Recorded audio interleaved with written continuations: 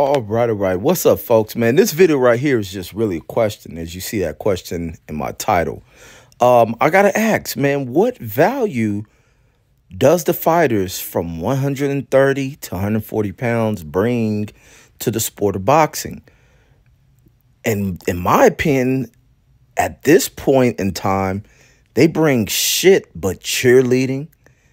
They are the ones who bring a lot of this clout chasing shit, a lot of this avoiding facing one another, a lot of pump faking within the sport.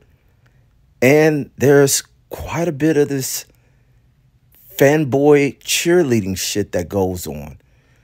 And a lot of fans who are protection agents into making the arguments of what makes their fighters so great and to keeping away from other fighters that are viewed as great. And in my opinion, with this current class of 130 to 140 pound fighters, they don't bring a goddamn thing to the sport. And there's maybe one or two of them who really want to do things, but the majority of them ain't doing two bits of shit, but trying to make names for themselves, fighting opposition that doesn't stack up against them on paper. So they go into fights, continuing with,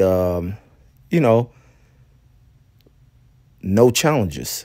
Just them in there dominating, showcasing, and styling fights because they're not facing people who push them to a limit.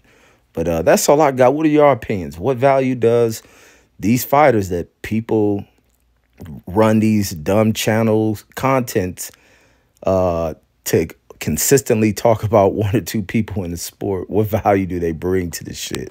That's all I got. Peace.